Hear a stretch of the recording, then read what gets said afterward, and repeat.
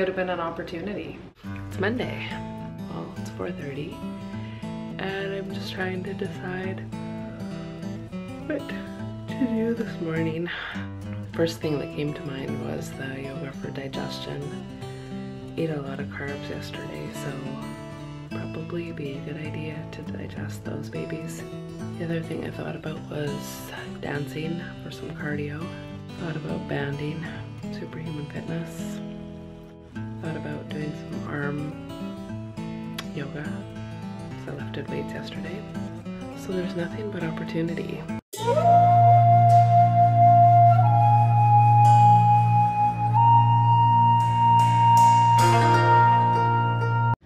I thought it might help me to eat healthier if I vlogged everything that I put into my mouth. My challenge isn't so much with meals, it's more with the time after meals. Those times in between and after the meals that I really need to rein it in. Figured if I vlogged those things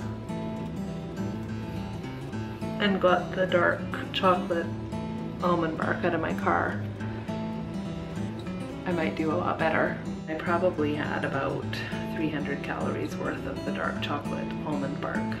If I can stop at the stir fry, be golden. I will stop at the stir fry. A couple nights ago, I don't know, the recipe that I was making, the guy that posted it had his information posted, like he said, call me if you have any questions. And FYI, he didn't call back.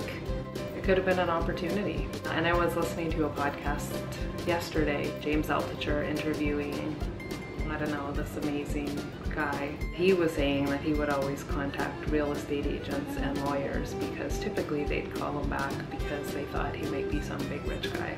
And he actually was. I know you want pop, you want rock and roll. You want it. This year's remix Got some phonics. So I got pop, I got rockin' electronic beats. I got your pop music with the future flow. So don't worry, even if the sky is falling down.